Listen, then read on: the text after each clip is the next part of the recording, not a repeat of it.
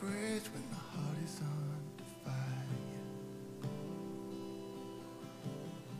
Another way when the walls are closing in.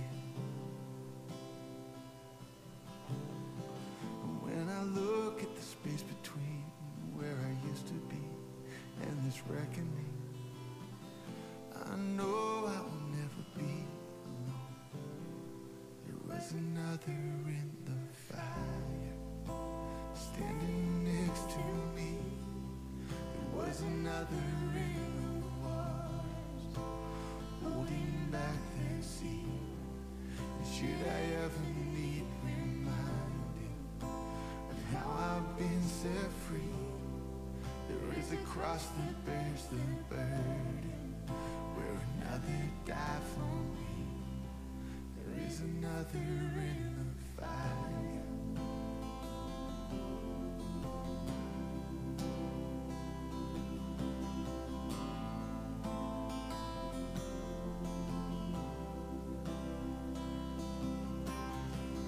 All my dead left for dead beneath the waters. I'm no longer a slave to my sin anymore. And should I fall in the space between what remains of me and this reckoning, either way I won't bow to the things of this world. Oh yeah. And I know I will never be alone. There is another in the fire, standing next to me. There is another in the waters, holding back the seas. And should I ever need reminded, a power set me free.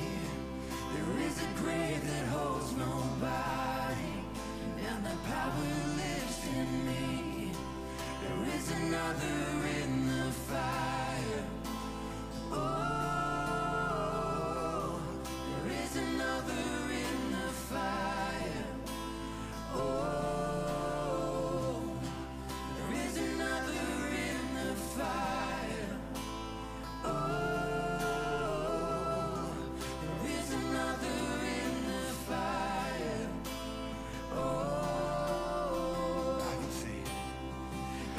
see the light in the darkness. As the darkness bows to him, I can hear the roar in the heavens. As the space between west and I can feel the ground shake beneath us as the prison walls cave in. And nothing stands between us.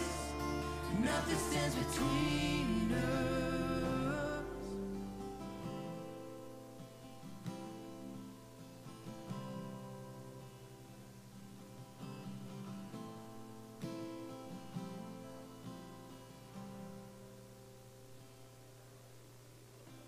There is no other name but the name that is Jesus. He who was and still lives and will be through it all. So come on, may in the space between all the things unseen and this reckoning, I know I will never be alone.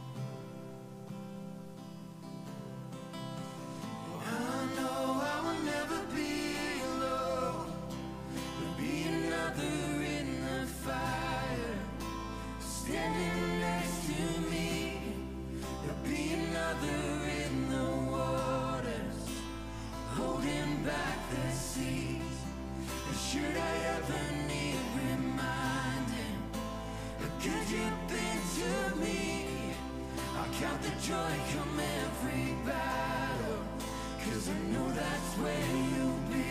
I can see the light in the darkness.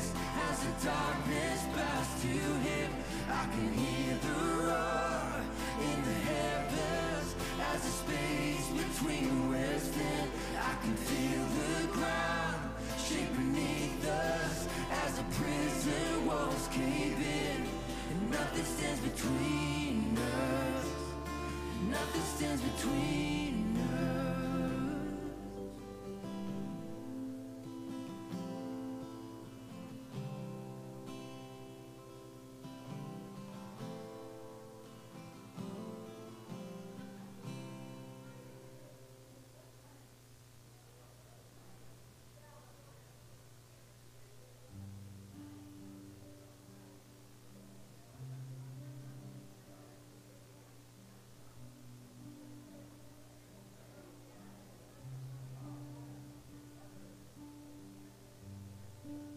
Worthy of every song we could ever sing, worthy of all the praise we could ever bring, worthy of every breath we could ever breathe. We live for you.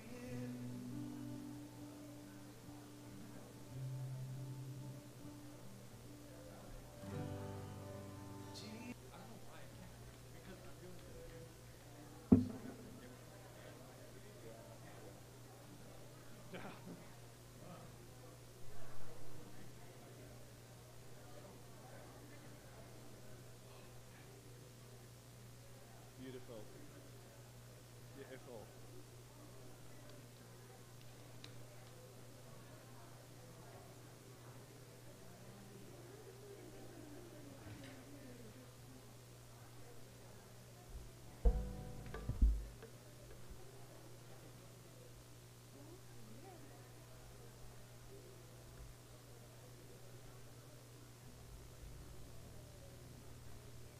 Yeah, it's beautiful.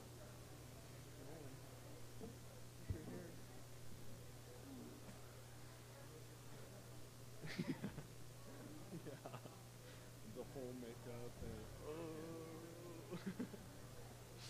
oh man. All right.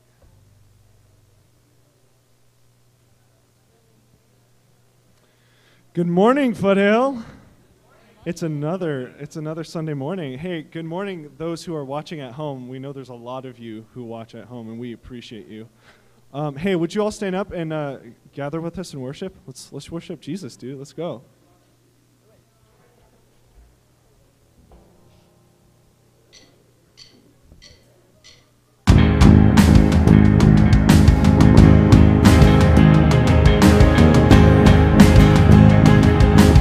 And all I see is battle. And all I see is the battle. You see my victory. And all I see is the mountain. You see mountains. And as I walk through the shadow, your love surrounds me.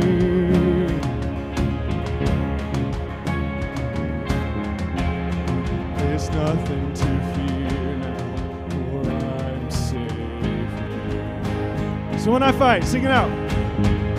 So when I fight, I'll fight on my knees with my hands lifted high.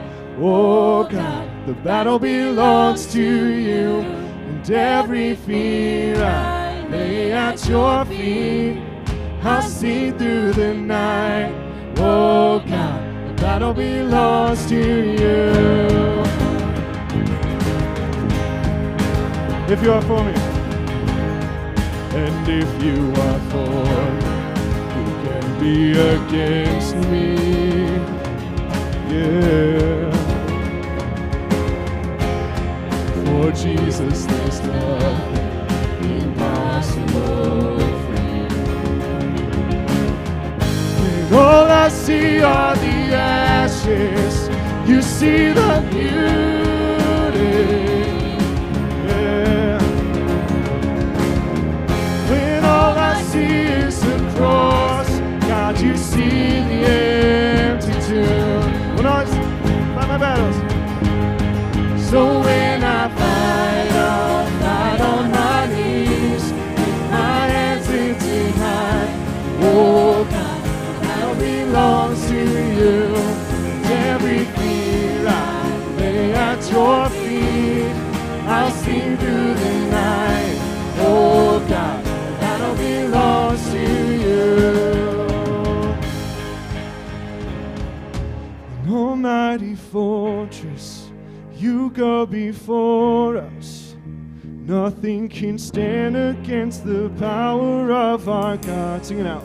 You shine in the shadow, you win every battle. Nothing can stand against the power of our God. And almighty fortress, you go before us. Nothing can stand against the power of our God. You shine in the shadows, you win every battle. Nothing can stand against the power of our God.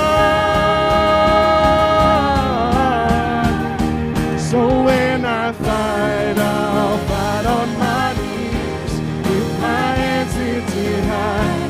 Oh God, battle belongs to you. Every fear I lay at your feet. I'll seek through the night. Oh God, battle belongs to you. Yeah. Oh God, battle belongs to you.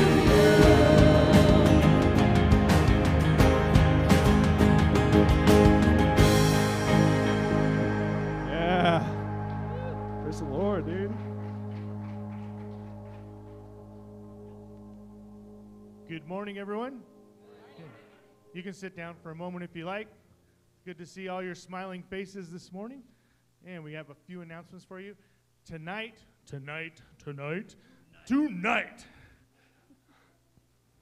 is tonight. I don't know. No. Tonight's our fall festival. And so if you haven't signed up already to park your car and hand out candy out of your trunk, then and decorate your trunk and make the kids feel welcome as they come and get candy. We still need people to sign up for that. And we're going to start setting up today at noon. And so if you can come back and help us, if you can't be here tonight, but you can come and help us set up at noon, that would be great. Or if you can't come at noon, then come tonight and help us. But the best thing would be if you could come at noon and stay all the time and help us all the way. We're going to go from 4 to 7 tonight, and it's just going to be a great time, so you don't want to miss it. Then this Wednesday is the senior luncheon at noon in the social hall. We're asking you to bring a salad or a dessert to share, and we'll provide the rest. And please, if you're not feeling well, stay home and pray for those that are there. Our next men's breakfast is this Saturday at 8 a.m. in the social hall. Join us for some great food, bacon, fellowship with bacon, and worship with bacon with your brothers in Christ. And if you have any questions, you can see Robert Friesen about that. And then this coming Saturday also is the end of daylight savings time. So next Sunday, we will fall back. That means your clocks go back an hour. And so we'll remind you again, probably on Facebook and because someone fall back. Let's see. This year, if you don't set your clocks, then you get to church an hour early, right? Yep. Yeah. So we won't remind any of you. So we'll just see you early for worship practice next Sunday morning. And then our Sowers Ministry will be meeting again Thursday, November 11th. That's 2 weeks from this last Thursday. We'll be meeting at 9 a.m. in the social hall. So there's plenty of things to do. If you have any questions, you can see Diane Schweitzer, Peggy Merritt, or Kathy Wilcox, and they'll give you a blanket to do or some crochet, whatever they need done, and it goes to great causes, so you might want to get involved with that. And then lastly, on Saturday, November 13th, we'll be having our first hymn sing here in the sanctuary at 6 p.m. You don't want to miss that. It's a wonderful time singing the hymns. I was going to say the old hymns, but all hymns are great to sing. So mark your calendars for November 13th at 6 p.m. right here in the sanctuary for a wonderful time of singing some hymns together. And there'll be a reception to follow in the social hall. And if you have any questions, you can ask Nancy Dirks, and she'll tell you all about it. And we'll sing some great songs that night. I'm looking forward to that night. So that's all I have for you. So let's stand up and meet and greet your neighbors around you. Say hello. Maybe there's someone you haven't seen in a while, and you just want to make them feel welcome this morning, and then we'll get back into worship.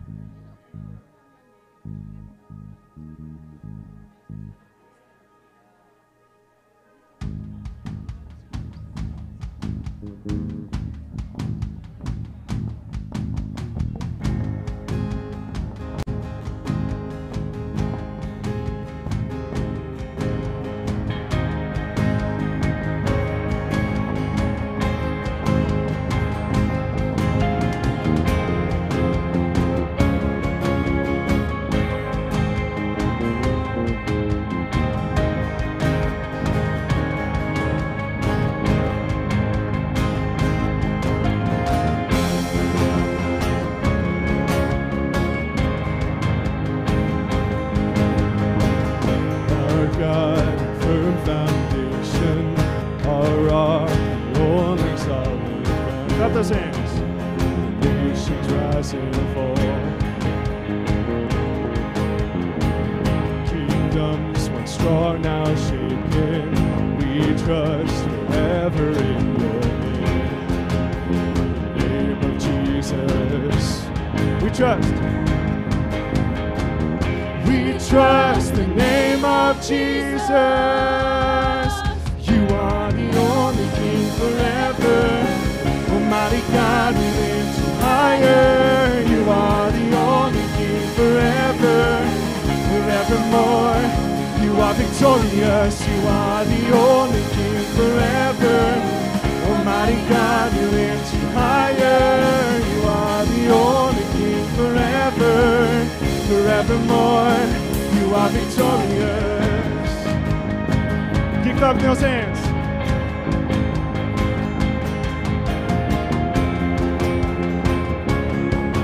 Unmatched.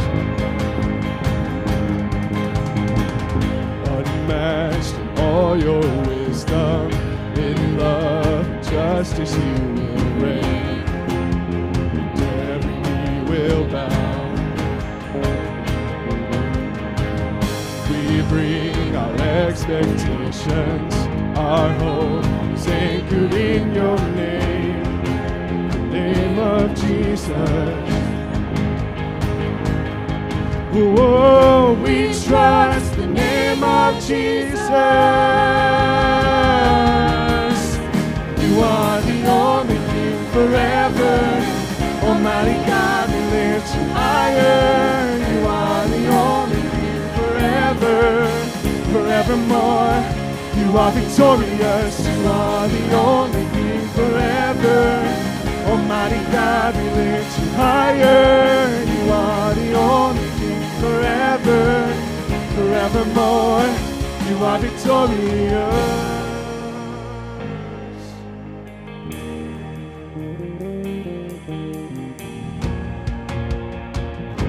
Come on, clap those hands. Yeah.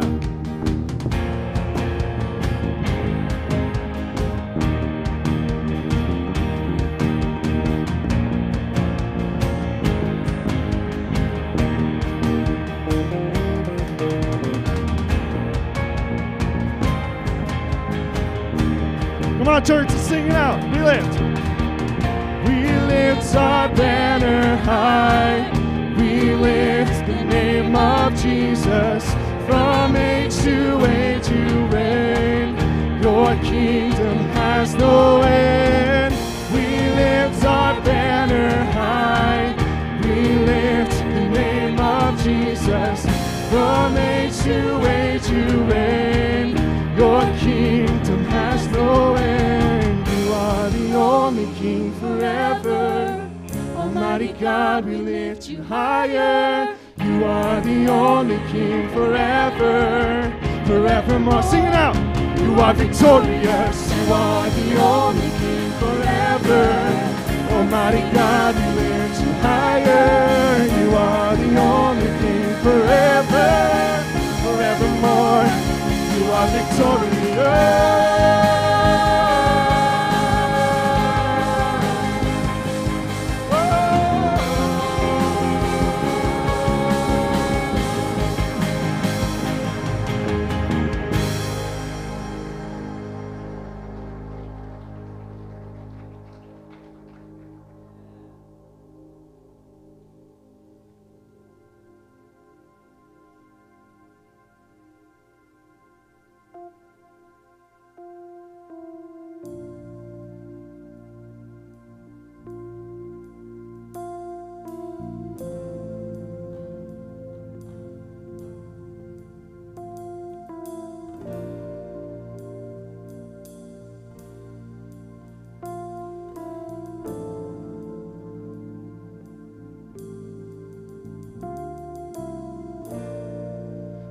walking around these walls. I thought by now they'd fall, for you have never failed me yet.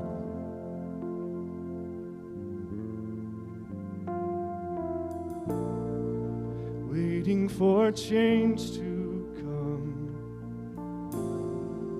knowing the battle's won, for you have never failed me yet. Your promise. Your promise still stands. Great is your faithfulness, your faithfulness. I'm still in your hands. This is my confidence. You've never failed me yet.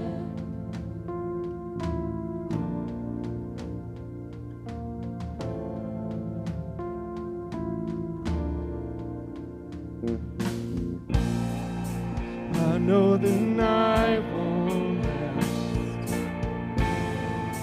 Your word will come to pass. My heart will sing your praise again.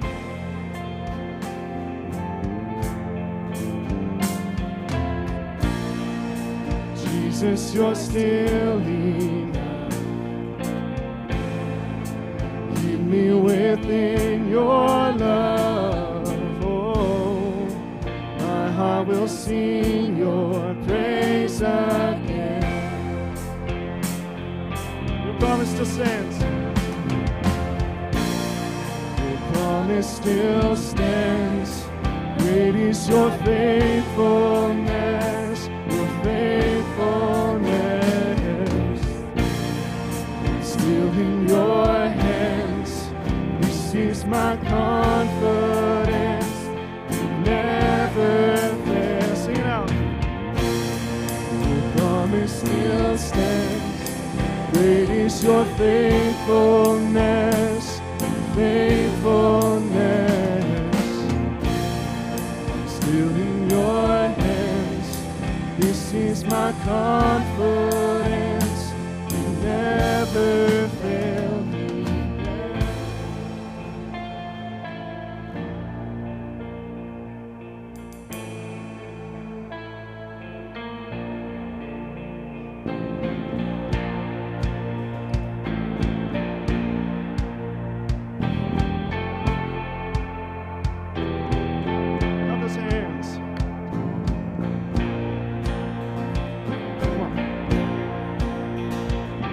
I've seen you move.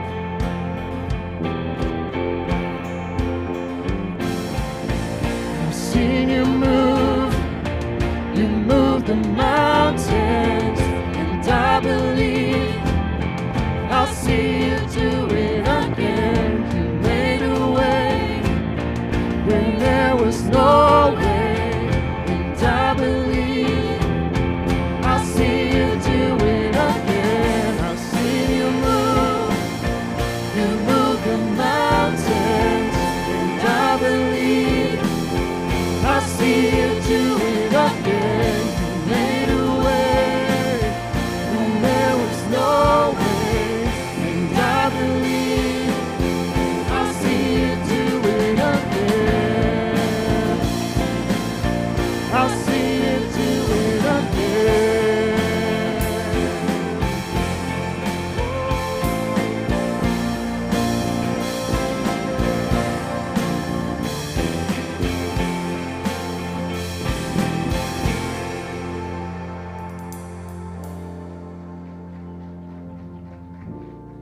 Your promise still stands. Great is your faithfulness, your faithfulness. I'm still in your hands. This is my confidence. You never fail me yet.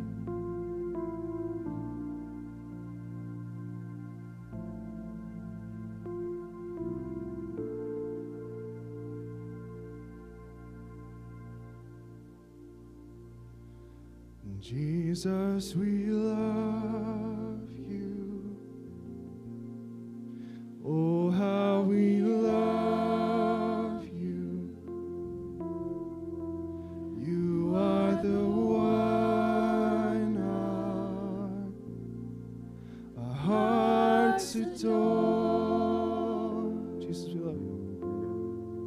And Jesus, we love you. Oh, how we love you. You are the one our hearts adore. Our hearts adore. Our hearts adore. Our hearts adore. You may be seated for communion.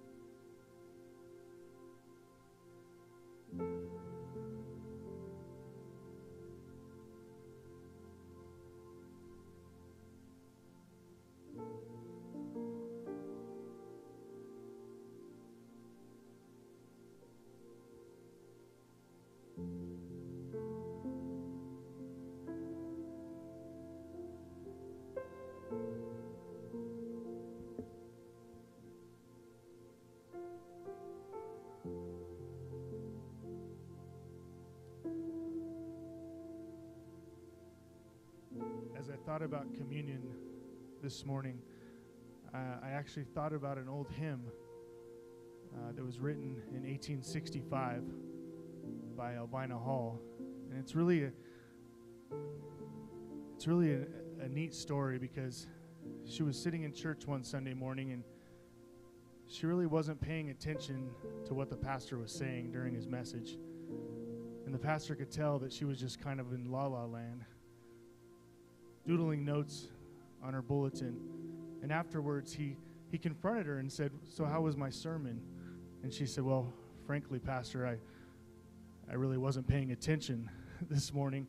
She goes, "Because thoughts just kept running through my mind." And she goes, I jotted down these words. I hear the Savior say, "Thy strength indeed is small. Child of weakness, watch and pray. Find in me thine all in all."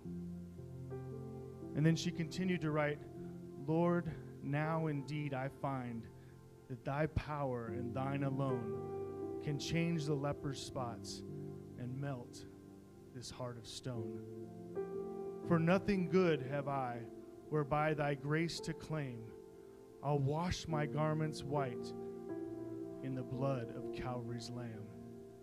And when before the throne I stand in his complete, Jesus died my soul to save.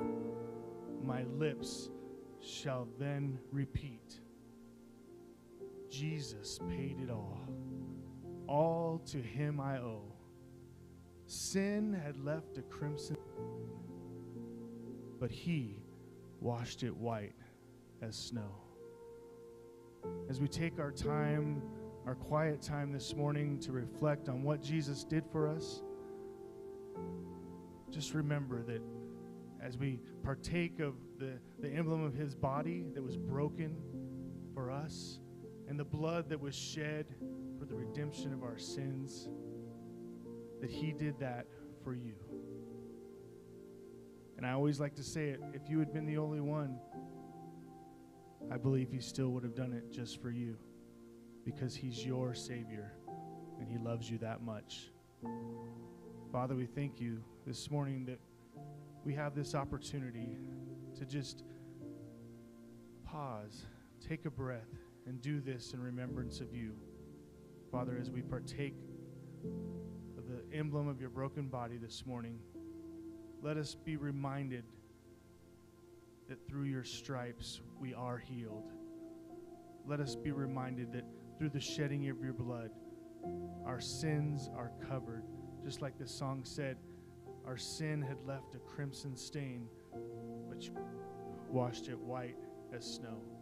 And for that, we are so thankful this morning. We love you. In your name we pray.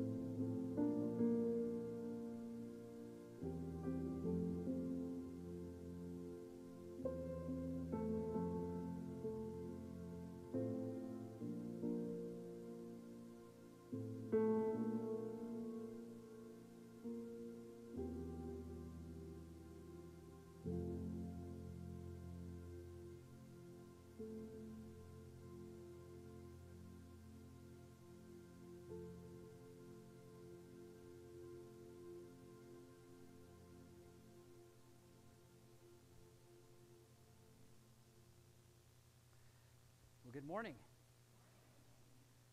If you haven't already heard, the reason the doors are open is that the baptistry was resurfaced this last week, late in the week.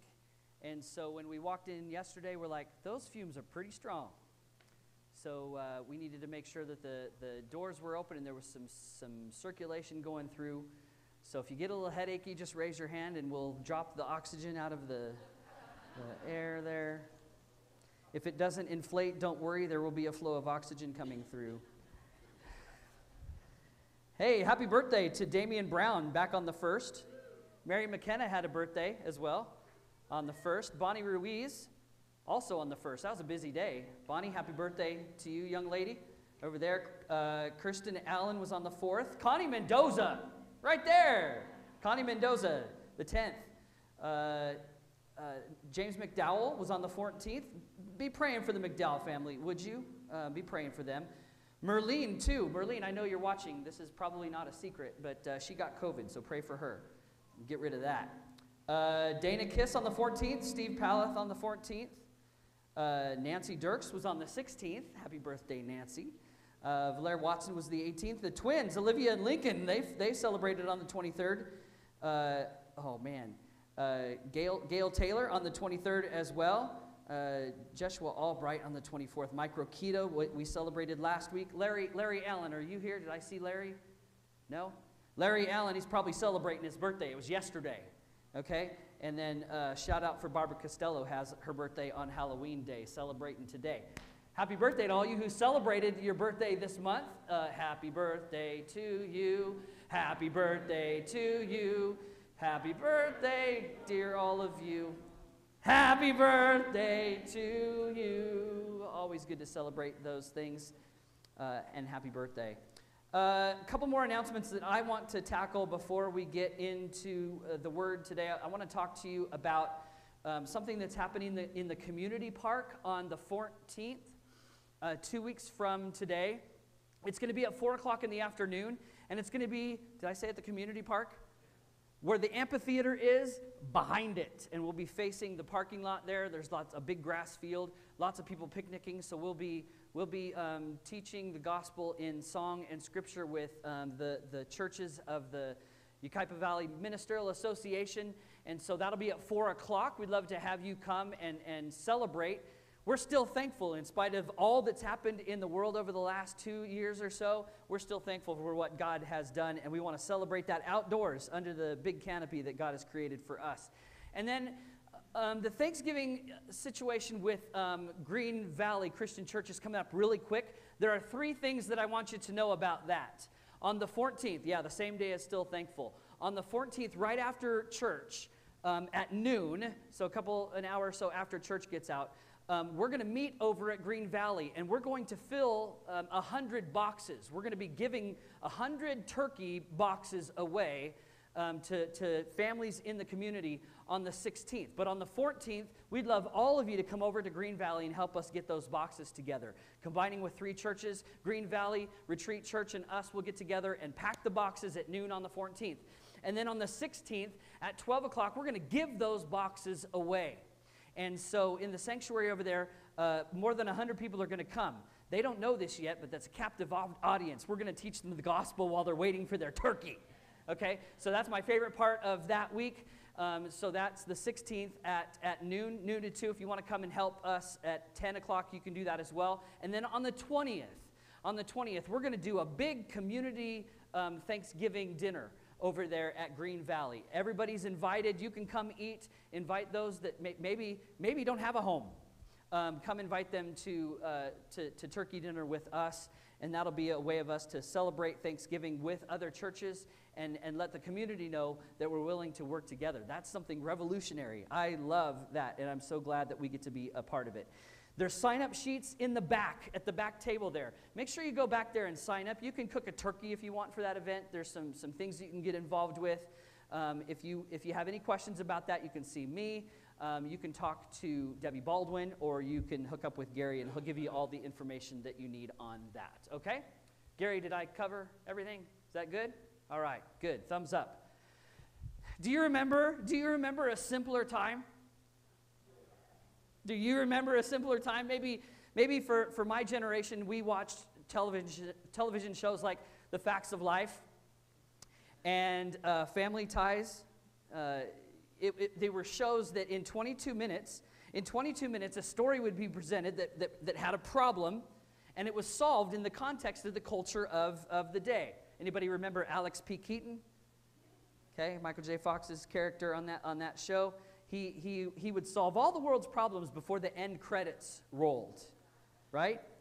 And in Facts of Life, Mrs. Garrett at the boarding school there would teach the girls all about the ways of the world, all the different dimensions of life in that time. With humor and perspective, we could understand. We kind of knew that things were going to be okay because people had the answers, and those answers were quite simple, quite easy. For some of you in the older generation, shows like maybe Leave It to Beaver. Okay, am I hitting too close to home? Father Knows Best is on the list. Yep, that's next. Another one. My Three Sons, Gidget, and a perennial favorite, I Love Lucy. Beverly Hillbillies helped us understand how to navigate difficult times. Hogan's Heroes helped contextualize the realities of war and peace. Even the Flintstones help us to learn great lessons about how to treat one another. It was a simpler time. It was an easier time. The reality is, though, that we're living in quite a different world now, aren't we? Maybe a different world than just one generation ago. Certainly much different than 2 or 3 generations ago. It's difficult these days to watch a movie or even a TV show without seeing how quickly and how dramatically the culture has changed right in front of our eyes. We're in a series right now called Reset. We're acknowledging that it's time to hit the reset button on how the church operates and how it ministers to the community in a world where, quite frankly, Jesus isn't even wanted anymore. I love that we open the doors and they can kind of hear us. They've been hearing us at 7:30 this morning.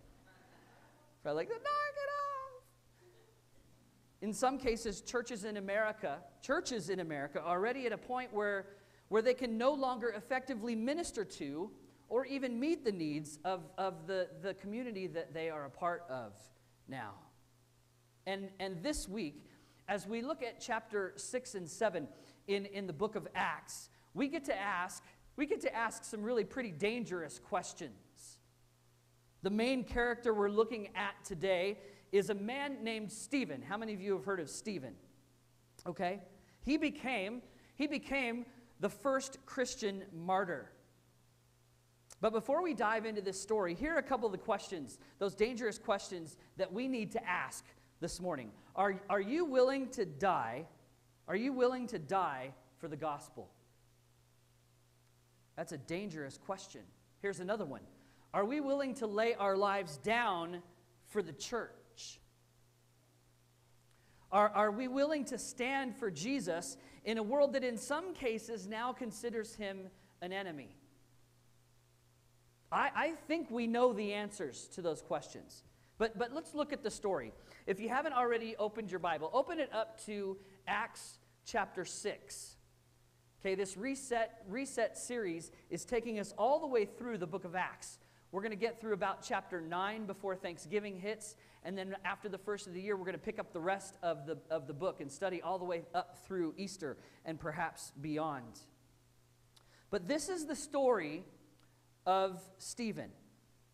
Acts chapter 6, beginning in verse 1, says this: In those days, when the number of disciples was increasing, the Hellenistic Jews among them complained against the Hebraic Jews because their widows were being overlooked in the daily distribution of food. Okay? So think in terms of a 22-minute sitcom here. Okay? We've got a problem. There's a situation that we need to solve. Verse 2. So the 12, capital T 12, the 12 gathered all the disciples together and said, "It would not be right for us to neglect the ministry of the word of God in order to wait on tables. Brothers and sisters, choose 7 men from among you who are known to be full of the Spirit and wisdom. We will turn this responsibility over to them, and we will give our attention to prayer and the ministry of the word." See how even in the early church there started to be some delegation of some of the things that were happening in the church. There were certain functions that were starting to appear. Verse 5 says, this proposal pleased the whole group. They chose Stephen, a man full of faith and of the Holy Spirit, also Philip, Prochorus, Nicanor, Timon. I'm going to say Timon because of Lion King, sorry. Parmenas, and Nicholas from Antioch, a convert to Judaism.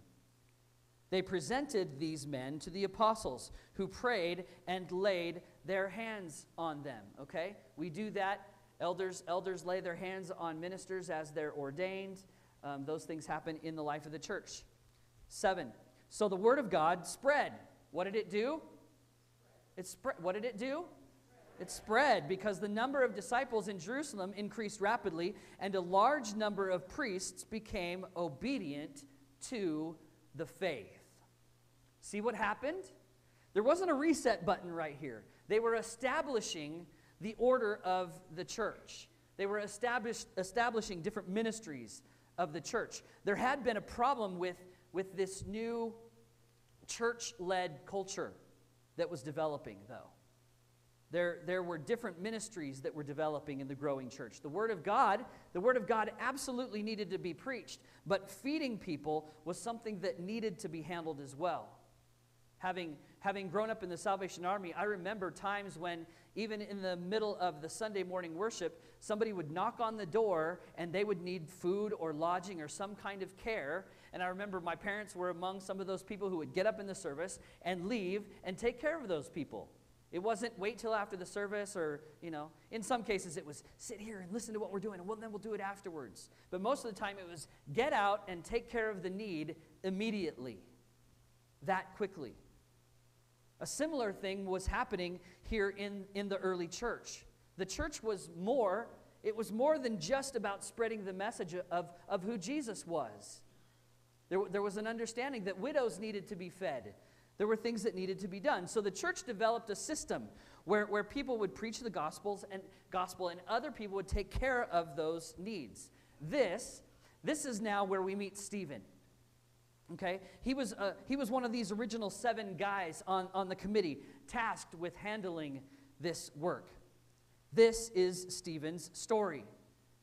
Acts chapter 6, verse 8. Now Stephen, a man full of God's grace and power, performed great wonders and signs among the people. Oh man, look at verse 9. Opposition arose. Really? Like right off the bat? Really? From the very start? Opposition arose, however, from members of the synagogue of the freedmen, as it was called, Jews of Cyrene and Alexandria, as well as the provinces of Cilicia and Asia, who began to argue with Stephen. In the church. Arguments in the church. Imagine that. Verse 10. But they could not stand up against the wisdom the Spirit gave him as he spoke. Maybe the Holy Spirit's behind the reset button. It's amazing to see. It's amazing to see what is happening here. Sure, there were already factions in the church. There had already been growing factions all over the place. The Pharisees and the Sadducees were complicating. Well, they were complaining too, but they're complicating the spreading of the gospel. The very men who should be forwarding it were complicating that work. And the Sanhedrin, that group of leaders, they've already been in play here in this book of Acts. They're kind of the fun police or the cancel culture of their day. They're the ones who are waiting for you to mess up so that they can get right in your face and say, ah! You think cancel culture is tough now. Just watch this. Look at verse 11. Then they secretly, really? They secretly persuaded some men to say, we have heard Stephen speak blasphemous words against Moses and against God. So they stirred up the people and the elders and the teachers of the law. They seized Stephen and brought him before the Sanhedrin. They produced false witnesses in the church. False witnesses who testified, this fellow never stopped speaking against this holy place and against the law. For we have heard him say that this Jesus of Nazareth will destroy this place and change the customs Moses handed down to us. All who were sitting in the Sanhedrin looked intently at Stephen, and they saw that his face was like the face of an angel. Something had changed. His appearance had changed. His countenance had changed. At the end of chapter 6, the battle lines were being drawn. See, Jesus had already paid the ultimate price to teach the people about his Father.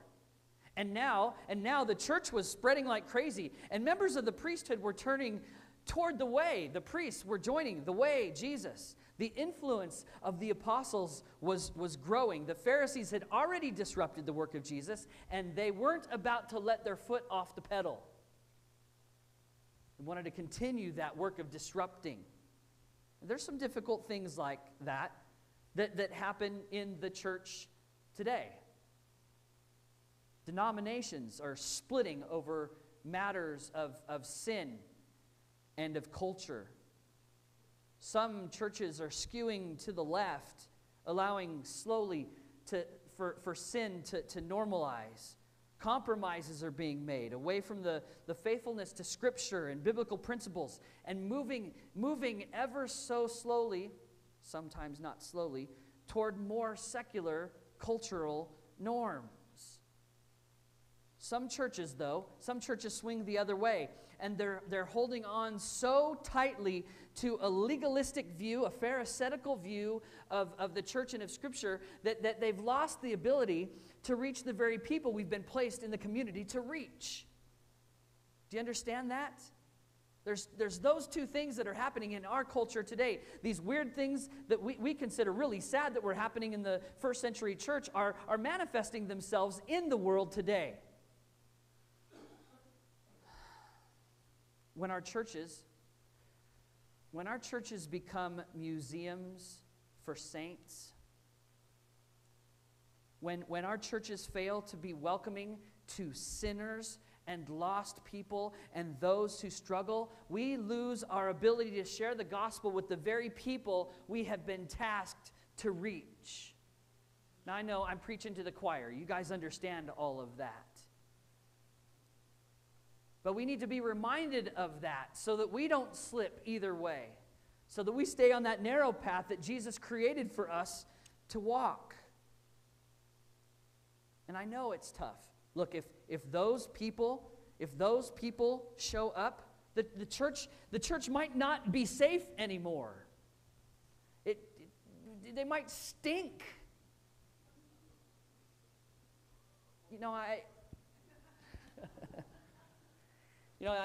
I know you've heard me talk over the years about how my dad had tomatoes thrown at him while preaching the gospel in the streets. As a young man, I saw that on a couple of occasions. You think that's not real? It's quite real. I've seen dumpsters set on fire behind the church building. And those homeless people who come into the church and they stink so badly. Here's the reminder. You stink sometimes. Yeah. And I stink sometimes. Just ask my kid.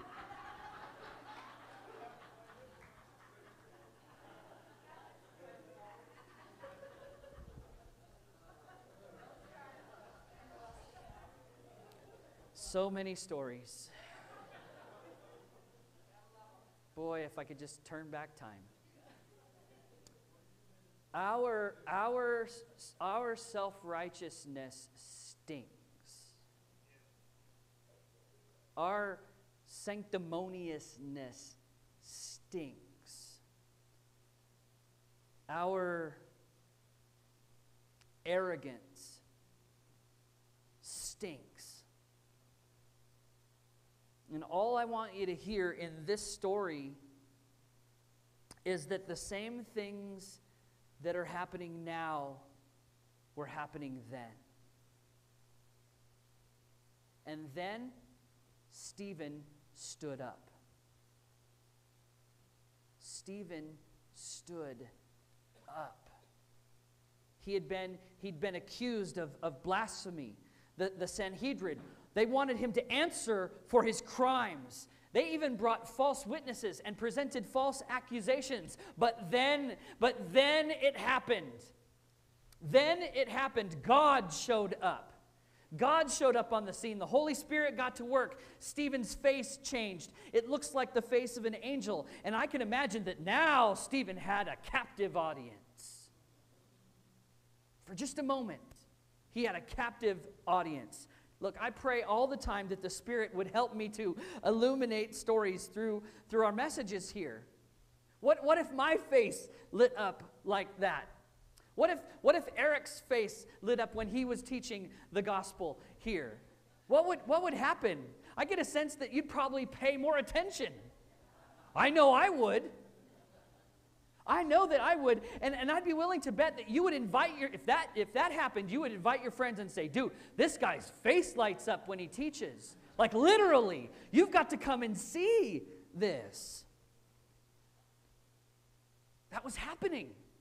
That was happening in that moment. The gospel had become attractive. The Spirit of God was at work and it became attractive, and the kingdom was growing and it was happening. I want you to go back. I want you to go back and read Stephen's sermon today. Maybe not today. You need to be here with me all day. Maybe we'll take a break and we'll read it. at 3 o'clock. We'll just take a quick break and read through the thing here. I wish we had time to read it, but Stephen very carefully and succinctly goes back and lays out his case. Like a skilled defense attorney, he tells them right to their face what he had been preaching. He talked about the history of God's people, how God used Abraham to build a family, how they would be treated, how they would grumble and complain, and how God would still be faithful to them as Father through all of that. He talks about the next 2 generations that would lead a people. Stephen tells the story of Joseph and how God would use him to provide not just for a king and the king's court, but for an entire country, for an entire nation, for that corner of the world. He would save them from famine. And he tells them the story of Moses and how God would lead that man to lead the people, to instruct them on how to follow God and how to love God, how to follow his laws and how to do it in love. Moses, who was a murderer, an insecure, stuttering communicator. I didn't mean to stutter there. Was ordained to be the one that would lead God's people. This is what Stephen is telling them. Check this out. In verse 30 there, in chapter 7, Stephen reminds them how God revealed himself to Moses. He did it in a burning bush. And the reminder came that Moses didn't need to fear. He didn't even fear what was going on. Fearing God was enough in that moment. God himself was going to take care of them. Why did Stephen need to tell him this in the first place? See, the Sanhedrin was made up of smart guys. They knew the Torah. All of them did. They knew what God had done. The Supreme Council of Jewish men were well versed in these stories. But they needed a reminder. They needed to see the glory of God on Stephen's face. So was it enough? Nope.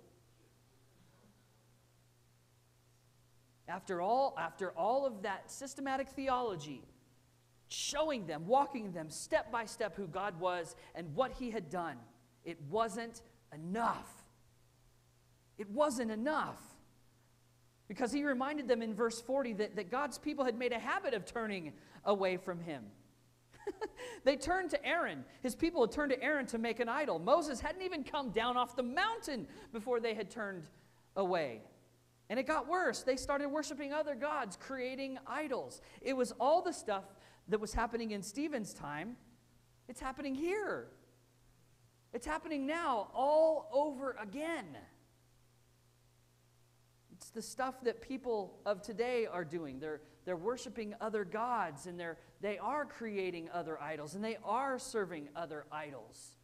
But here, Stephen goes on to point out that from Joshua to David and Solomon, the people of God enjoyed the blessings. They enjoyed the blessings and the protection that God generously offered to them. And even through all of that, Stephen's closing arguments include the fact that God, he'd never even settled into a permanent place, a temple. And the sad part of it all was that by this time, the temple of that day had become so legalistic, so driven by politics and greed and selfish ambition, that Jesus created a new expression of the body of Christ. As important as the temple was, it became more important to meet in churches and in homes and in communities, because that was the truth that he wanted them to know. Now the temple of the living God is wherever you are. Know ye not, you are the temple of the living God. That's who you are. Jesus had come to do the ultimate reset on the church. He tore the veil in the temple. And he was now setting the church in the hearts of men, and the cell church was born, meeting in homes and communities. No longer was it a place where only the high priest could go. It was the church, it was the temple, and it was in the hearts of men. And quite frankly, that ticked off the religious leaders. It made them mad. And there's some reasons. If we had more time, we'd go through those reasons why. But right now, I want you to listen. Listen to Stephen's final words. If you've never read the story of Stephen, this is a treat. This is what he says. You stiff-necked people. Okay, just remember as he's saying this, he has the face of an angel. He's glowing. The glory of God is literally shining on Stephen's face. You stiff-necked people. Your hearts and ears are still uncircumcised. You're just like your ancestors. You always resist the Holy Spirit. Was there ever a prophet your ancestors did not persecute? They even killed those who predicted the coming of the righteous one. And now you have betrayed and murdered him. You who have received the law that was given through angels, but have not obeyed it. That should right there, that should have been, right? You know where we're going with this? I'm not going to drop it because it doesn't belong to us. That's a mic drop moment right there, right? He told them what they needed to hear, and he should have just dropped the mic and walked off stage. That should have been the moment when the Sanhedrin said, you know what? You're right. You're right. Thank you for the reminder. Let's hit the reset button. Let's try it again. But you know this story better than that. You know the story better than that. Those people Stephen stood before were self-serving and they were selfish. They were power-hungry and abusive. And sadly, there are places today that we can see that in the modern church. There are self-serving leaders. There are churches compromising the gospel. And truth be told, even church leaders are struggling. We talk about this all the time. You know, we're caught in the middle of conversations about mask and no mask. Do I vaccinate or do I not vaccinate? What do I do about critical race theory? What do I do about the apostasy that's happening in the church right now? That's just a big word for people who followed Jesus one moment and they said, no, thank you, the next moment. That's happening all over the church and all over the world. These are the problems and the issues that are playing out in the church in real time today. But even in the middle of Stephen's message, those things fall on deaf ears. And what did we expect? What did we expect? He called them stiff-necked. He called them uncircumcised. He called them resistant to the Spirit. He called them murderers. It's not like they're going to go, okay, you're right. You know, smack the hand. You know. No, that's not what was going to happen here. They weren't having any of that. And the moment came to do something about it. Verse 54.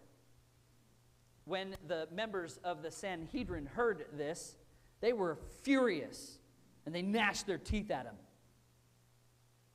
But Stephen, full of the Holy Spirit, looked up to heaven and saw the glory of God and Jesus standing at the right hand of God. Look, he said, I see heaven open and the Son of Man standing at the right hand of God.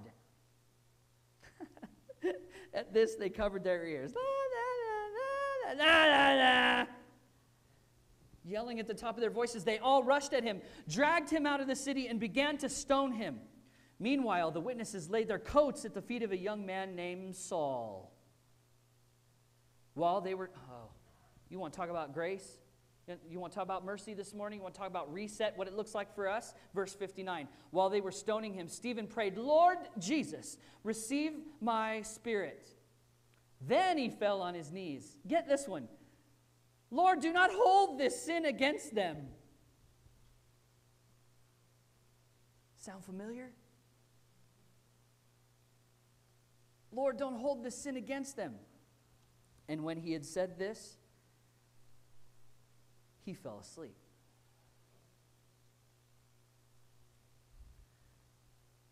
Stephen was faithful to the end. Absolutely faithful to the end. Now we don't know much about him and how he was selected for this committee, but what we do know what we do know should inform us on how we stand in these tough times. Remember those dangerous questions we talked about earlier? Here they are. Will we be known? Now, not personal enough. Will you be known as a person who was faithful to the end? Will you be a person who's prepared to tell the story of what Jesus did for you? Stephen stood with that history lesson as a way of saying, look what God did for me. Look what God did for my people. And as an extension, what he did for all of us. Stephen painted a brilliant picture of how faithful God was to his people from the very beginning right up to that point. We spent the summer looking at all of those guys that he talked about and what it looked like to stand in the middle of the kinds of trials that each one of them faced. And if you all look back on your lives, you know that there's moments that defined what God did for you. Whether it was radical conversion, I was once this way and now I am this way.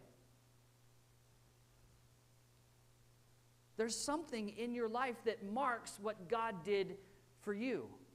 Maybe you're one of those people that said, thank God I never had to deal with that. My parents brought me to the church from the womb and I never left. Maybe that's your story. And I'm looking forward to being able to look back at this time, this time in our history,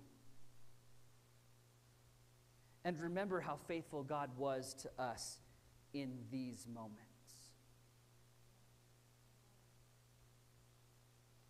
But here's the question we want to ask this morning. This is the main question. In light of a series called Reset, what does Stephen teach us about resetting?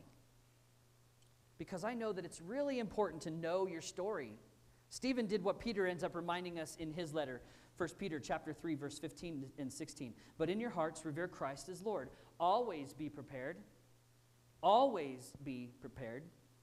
to give an answer to everyone who asks you to give the reason for the hope that you have.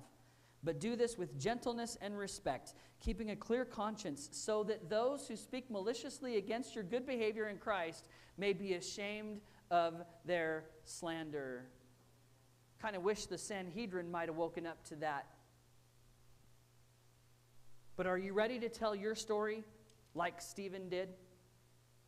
Even when you're accused of speaking blasphemously? Even when people don't want to hear it, even if you face stoning for it? Because if you look around at what is happening in the world today, it is getting more and more difficult to stand for the Word of God.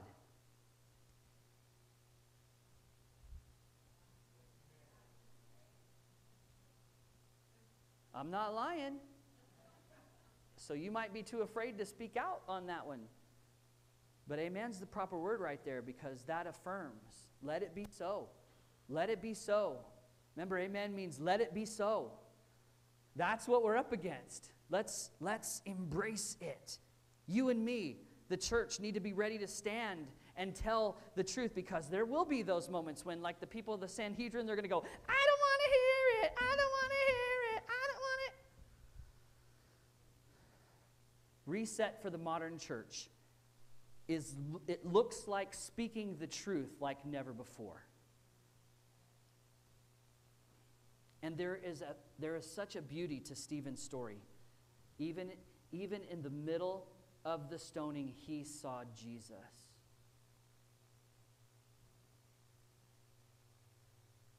Even in the middle of the stoning, he spoke forgiveness over those who were killing him.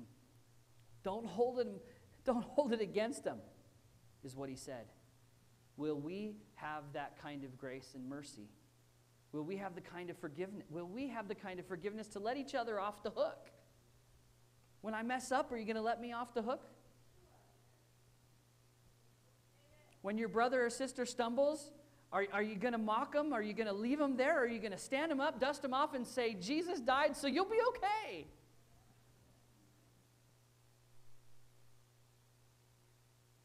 There are those in the world who want to stamp out the message of the gospel. And we make it easier when we don't do the things that Jesus called us to do. Is there a reward for that kind of courage? Well, when Jesus looked up, he saw, even on this earth, what he was about to gain as his eternal prize. And this morning, I hope that's us. I pray that that is us. Because I know that if it is, we will have done what God called us to do. To be faithful to the end. Right to the end. Would you pray with me this morning?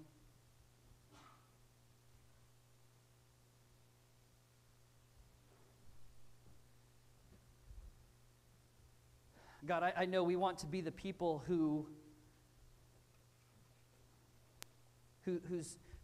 faces literally shine so that other people can see. And we know that you probably won't light us up like you lit up Stephen. But through your Holy Spirit, we ask that you would brighten our hearts, that you would brighten our countenances, that people would see the joy of your Son Jesus on our faces and say, what is different? What is it about you? Thank you for the faithfulness of Stephen.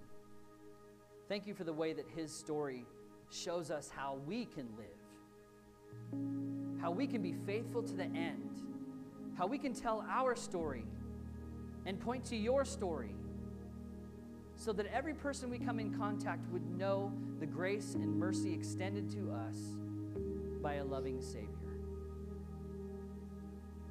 God, help us to reset. Help us to learn one more time, afresh, anew, what it is to fully serve you, to be fully surrendered to you, even in the face of a stoning, even in the face of the criticism that this culture lodges against us. Help us to be faithful, faithful, faithful to the end. God, hear the cry of the hearts of your people this morning.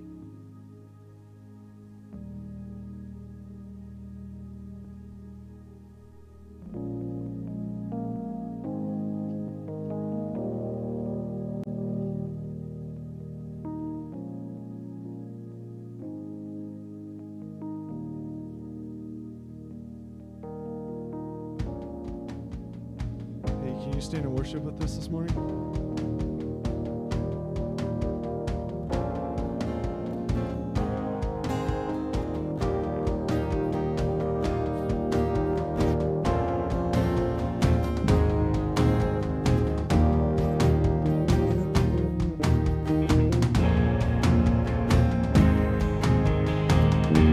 Lift our banner high. We lift our banner high. We lift the name of Jesus. From age to age you reign. Your kingdom has no end. We lift our banner high. We lift the name of Jesus. From age to age you reign. Holy King, you are the only King forever. Almighty God, we lift you higher. You are the only King forever, forevermore. You are victorious. You are the only King forever. Almighty God, we lift you higher. You are the only King forever, forevermore. You are victorious.